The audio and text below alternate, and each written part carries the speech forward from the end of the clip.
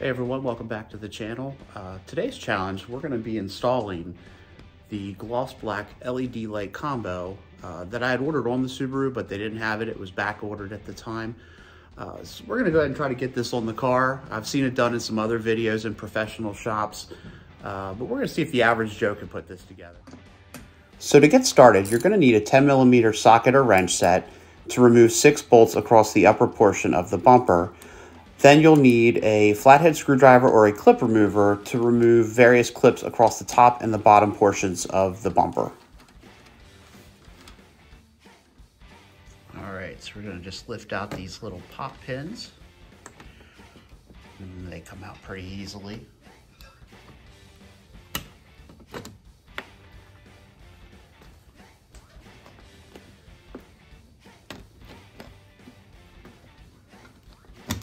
Just like that. Just pop those out.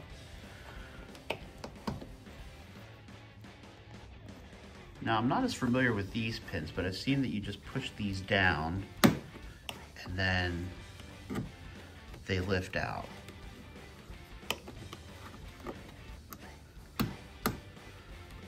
Okay, that wasn't too bad. Here in the fender well, same type of push.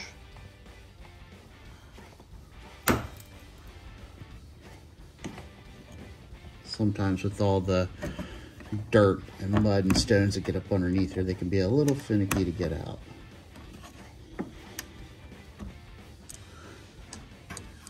And as you can see up underneath the front lip here, just pop these loose and just work our way down.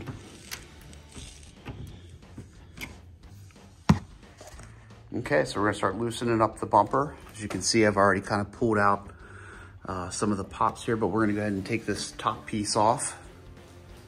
We'll go ahead and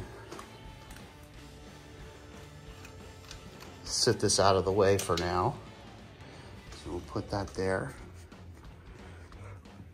And we'll go ahead and loosen it up. You can hear a lot of this stones and everything falling out. So we've just dropped one of the plastic pins in, just as we work it loose so the bumper doesn't fall onto the floor. Also, the other thing you want to remember to do is undo the fog lights before you get ready to remove the bumper. So we'll just go ahead and pinch and squeeze and get that undone. All right, so I have to be honest, my wife helped me lower it to the garage floor. But also, this is my first bumper removal, so went fairly well. We're gonna go ahead, we're gonna pull off the lower assemblies and upgrade. Okay, so now we're on the back side of it. It looks like we just have a couple of plastic push pins, and we'll go ahead and pull this out and switch out the assembly. Okay, that was a little harder than I thought, but as you can see down here, you've got a bunch of these little clips that go all the way around. All right, so now we're on the right side. Learned a little bit from doing the other side, but yeah, this is really the only push pin over here by the edge of the grill. It's the only one that we really need to pull out, and then the rest is just kind of working the different pins all around just with a little bit of pressure, give it a push.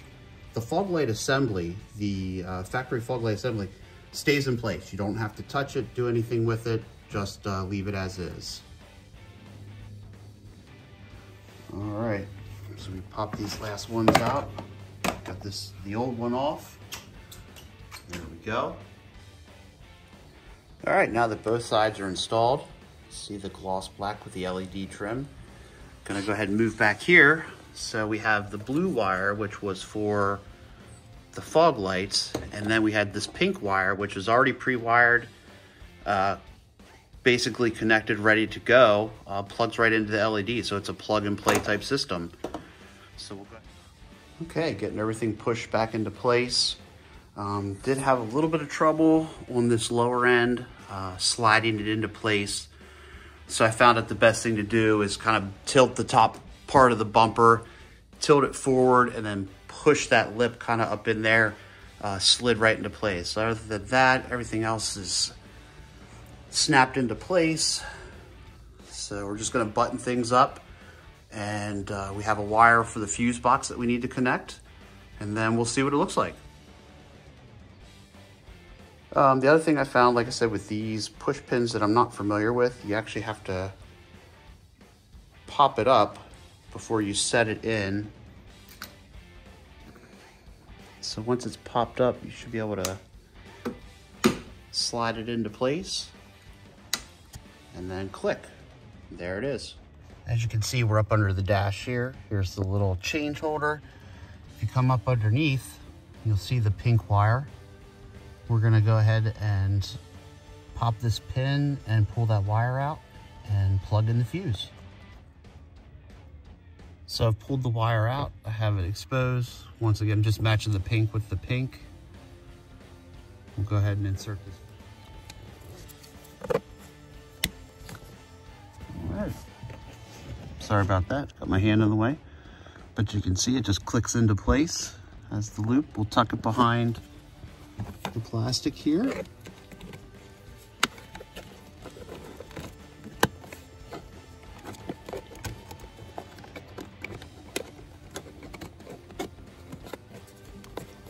All right, tucked out of the way. Can't even see it. I'm gonna pull it out here in a minute, but tell me what you think.